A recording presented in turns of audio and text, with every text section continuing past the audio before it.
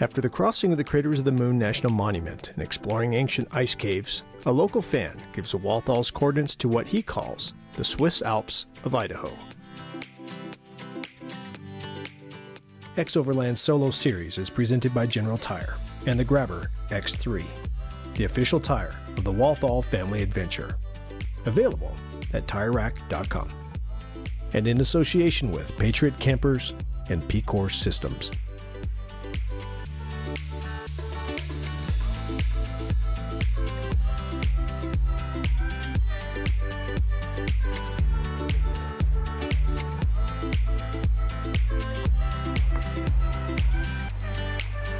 So we still got smoke today. Not great for the allergies, but we'll try to keep the AC on in the cab and hopefully that works. I do think we need a new cabin air filter though. It's still smelling quite a bit like dust in there and smoke. So I don't know if they make HEPA filters for trucks, but living inside one, probably need one at this point, especially for all the sensitive allergies.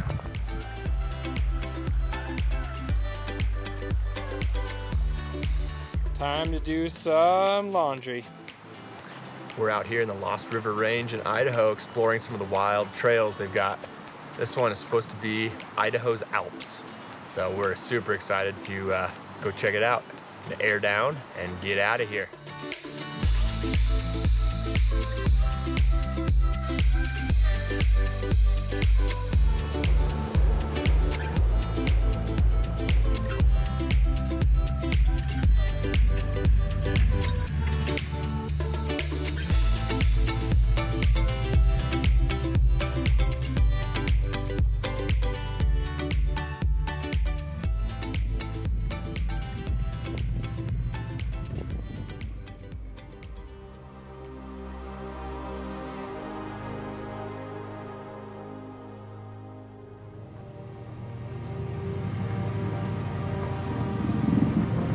Any trailers go up this trail? No, definitely not. The Lost River Range stretches 75 miles from the Salmon River to the Snake River Valley. This mountain range contains the tallest peaks in Idaho, rising a vertical mile from the surrounding valleys. This primitive area is seldom explored, but attracts interest for hiking and mountaineering around Mount Bora, the highest peak of the entire state of Idaho. Even through the thick smoke, it is easy to see why the locals call this area the Swiss Alps. Yeah, this is really, really pretty. And we can't even see half of it. Yeah.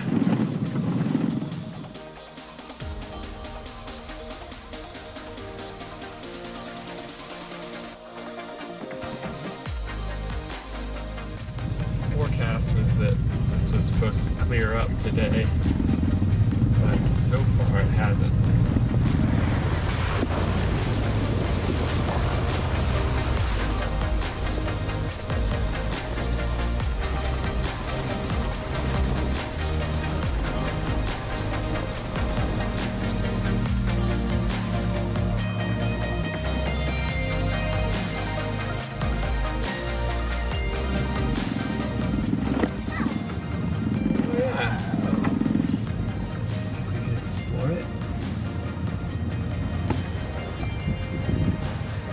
Found a house.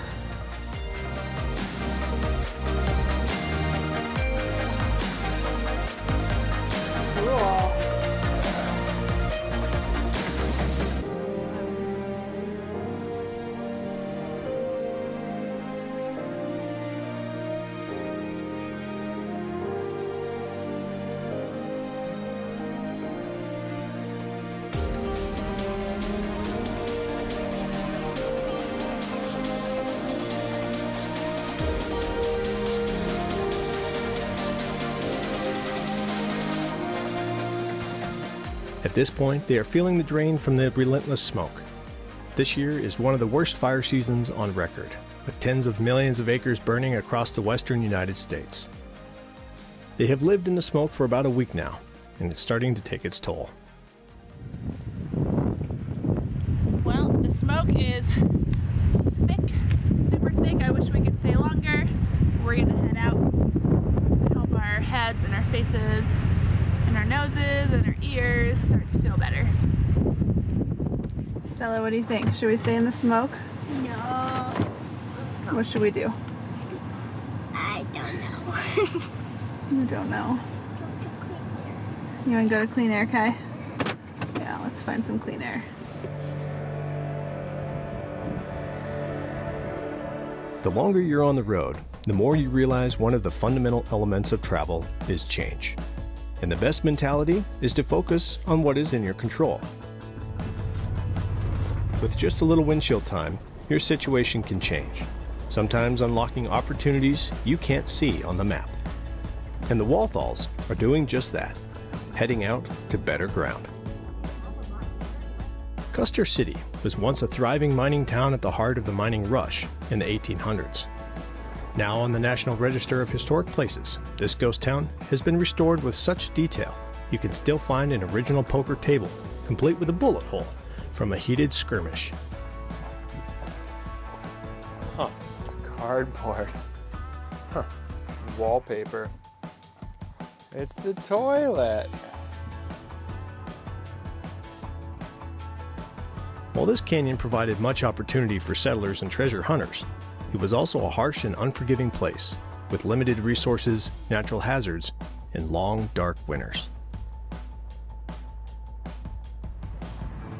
So much history here. What is that? It's floating right now.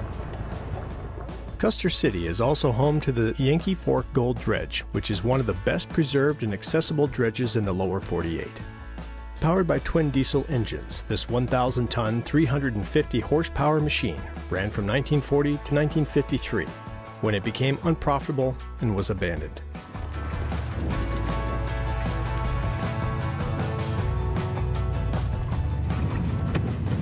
There's a fire pit right there. Awesome! And a river! Hey! Perfect! I'll just turn it around, back it up. Brian is backing in to this tiny little spot. Oh my goodness.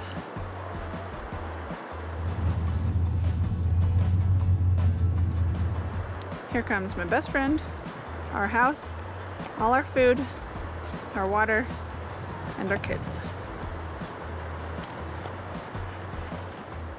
So we get to sleep on the dredge field where that dredge boat dug up. How cool!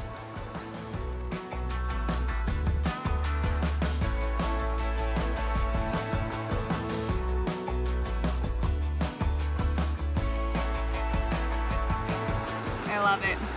I love it. As soon as we got here, within 2 minutes of getting here, the kids were down in the river, just fully in it. And that just made my heart so happy. It has been a long day of exploring and driving, and I'm excited to get some good food in our bellies. And I'm so thankful that the smoke lifted a bit. I can see out of my eyes. I don't want to gouge them out. But I'm not sure.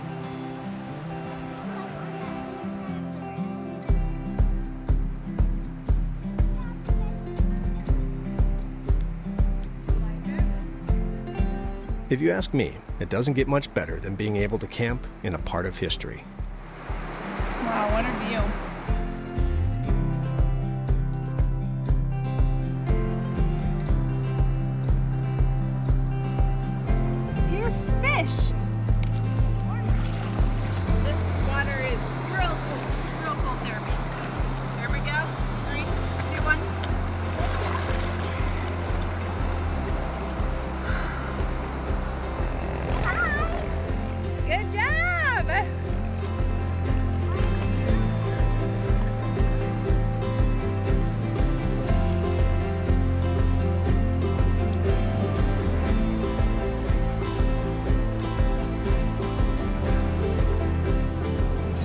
This is not looking good.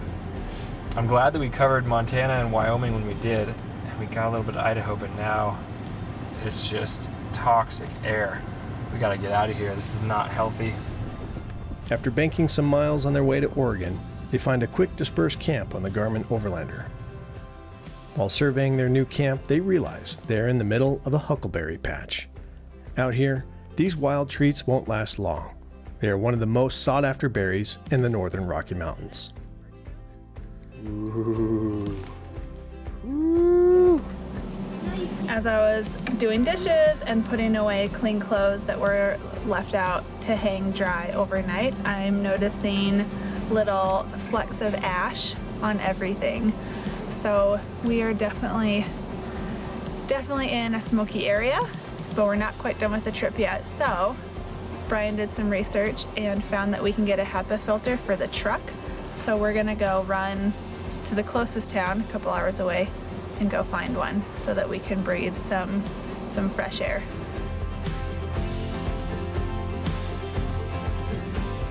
It is noon right now, and I need to have my lights on. It is so dark. There's not clouds, it's just thick, thick smoke. The HEPA filter could not come sooner. We are coming for you. It's the last thing we do. Brian heads to the auto parts store while Megan and the kids are stocking up on groceries. He has a new cabin air filter waiting that should mitigate the effects of the smoke until they find cleaner air. All right, got the filter. I'm gonna go back to the gang. They're doing some grocery shopping. I'm gonna install the HEPA filter, and then they're gonna be blessed with clean, fresh, particulate-free air. Up to 0.3 microns, that is. Here's the air filter. In the Tundra, the access is through the glove box. So, shut down the HVAC system, pull out this tab. Nice and dusty. This was non-HEPA. Here's our HEPA upgrade. Slide this thing in. Done. Clean air. Oh yeah. Washing her off. How you feeling? I'm so excited. There are clouds.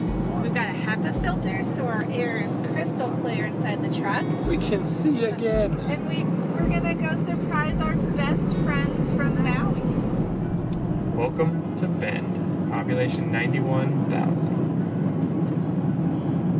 What a sunset to greet us too. I think we finally got out of the smoke. Oh, this is so freeing, seeing clear air. You can actually see the blue sky. Wow. You can see the mountains. Whew. I think this was a good decision. The Walthalls finally make it out of the smoke as they near Bend, Oregon. They make a quick camp and are excited for the morning when they will meet up with old friends from Maui. Next time on the season finale of the Great Walthall Family Adventure.